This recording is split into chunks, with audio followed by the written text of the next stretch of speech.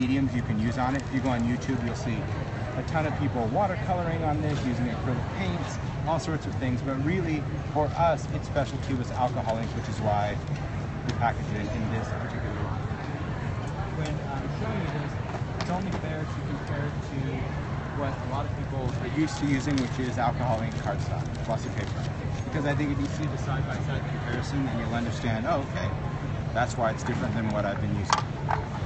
So here I'm going to take ink applicator tool, and I'm sure, Wendy, when you start using this with your archivals, you're going to find a whole new use for it, I'm sure.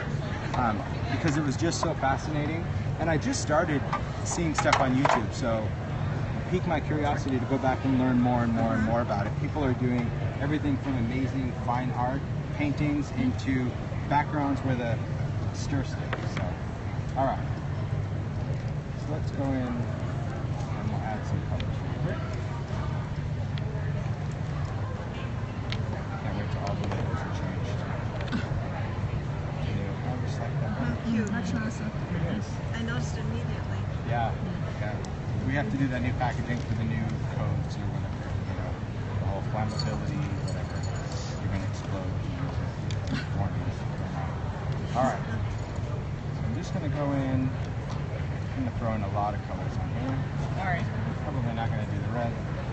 Not in this second. All right. So we know that if we use it on alcohol ink cardstock, we're going to get that really nice intense color. And the same thing holds true when you use it on Yupo. But what you are going to notice is how it dries. This is going to dry in that kind of dotted motion.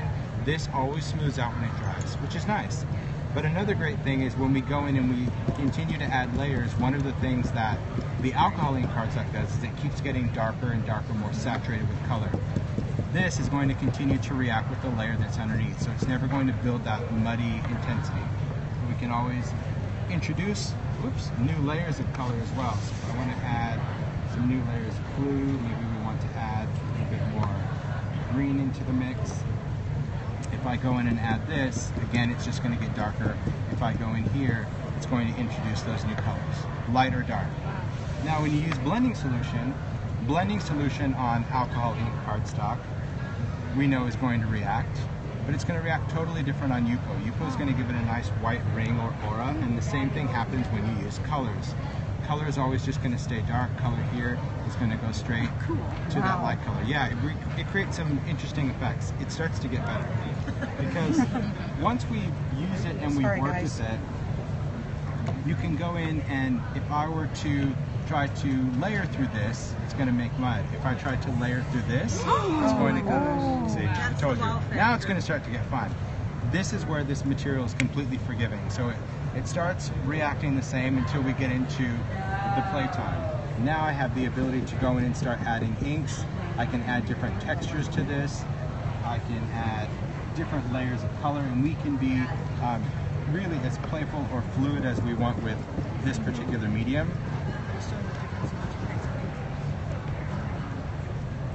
I can add my inks, add some layers. Let's go and add a little bit more green. And I'm just going to go in and start playing around with this. Now, I can create those swipes through some of those areas, but as I start to touch this and tap this around, this paper is going to start becoming more and more sensitive to the amount of color or inks that I put on it.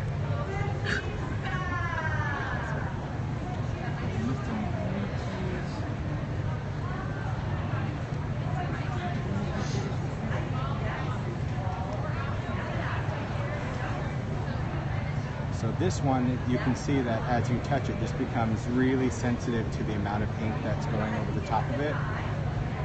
Whereas this one, it's not going to do any of that, okay? And anytime if you decide, oh, you know what, I want to add a little swish, I can go in and add a little swish. It's always going to react exactly the way that you touch it or make it react at any time, which I find really interesting, okay? It gets better. So, once we create a background with Yupo, Yupo also has a much faster drying time than alcohol ink cardstock. This paper is already dry, completely dry on my background, so it's going to allow me to do some cool effects. So here I will take mini blending tool. I'm going to take some blending solution. Let's take one of the stencils. I cleaned it last week. Did you? There was one small one sitting out that I put back in the fridge. On your ring. No, it's fine. Bye, take care. Like them old, huh? I adore her. She's so amazing. She's fantastic. Oh, you did put that. Thanks. Periscope. All right. So let's go in and we'll take this and let's take So fun to watch him stencil work. here. I'm going to take some blending solution. This time I'm going to go to foam. I want something a little squishy To go to through do the this. stencil Yep. instead of the felt. The felt won't go through the Right. stencil, it'll just hit Right. the high point. And I just want to put a little blending solution on there. And then what I'm going to do is I'm just going to start working that. The show is now closing for today. Please make your way to the exit. Thank you so much for attending. We'll see you tomorrow. Have a wonderful evening. And that's going to completely remove that from my UPO. Alright? Wow. So that gives me really great effect. Takes it right out. Now, The show office is located next to the registration area. let's go with this.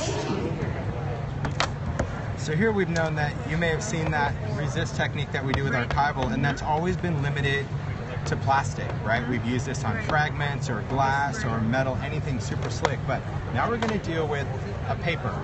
So the fact that it's a paper is going to allow me to go in and stamp and immediately go in and wipe it off. And I can be as aggressive as I want to be, and it's going to leave all that detail of my stamp Wow. as a background. And it's completely smooth. Ridiculous. Yeah. So, and it's heat stable, so you could stamp on it, emboss on it, and then color with it. You can color with, you know, alcohol ink, of course, but Copics, any of that that's going to be solvent is really going to give that great kind of playful background. But I love, you know, using stencils.